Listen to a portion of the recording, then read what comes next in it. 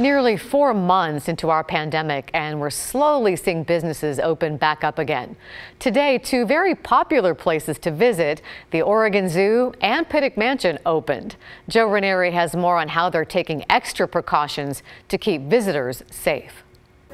For the first time in nearly 4 months, the Oregon Zoo is back open again, at least for members only for the next couple of days. But as you walk through here, you're going to notice some big changes, especially when you walk through the entrance. Krista Swan couldn't be more happy to be standing in front of the gates at the Oregon Zoo. Oh, it's such a relief to be open and to be welcoming guests back. It's like I almost get teary-eyed about it. She's the marketing and brand manager for the zoo, and while she's happy to be back open, she wants to make sure guests are prepared when they come through. We have these blue paws throughout the zoo that are both a reminder of 6-foot distance, but also a reminder to kids not to touch surfaces. So we're asking parents and kids to watch for the blue paws. They're also limiting visitors. The first thing and most important is we're requiring people to pre-purchase a ticket online that are in timed segments.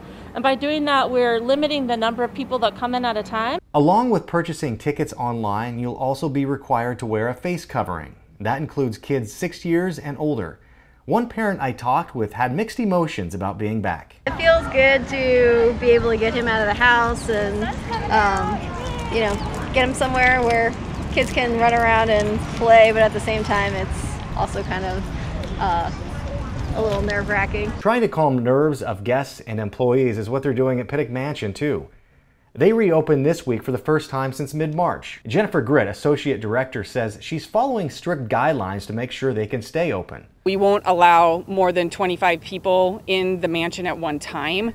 But in the way we do stagger the groups of the in and out, we have staff on the floors that are monitoring the entrance and exit. After losing nearly $400 grand from lack of admission dollars during the pandemic, Jennifer is hoping the community will come out and support them. It is impacting what we can do, and what we're trying to just be as positive as we can. Joe Ranieri, KGW News.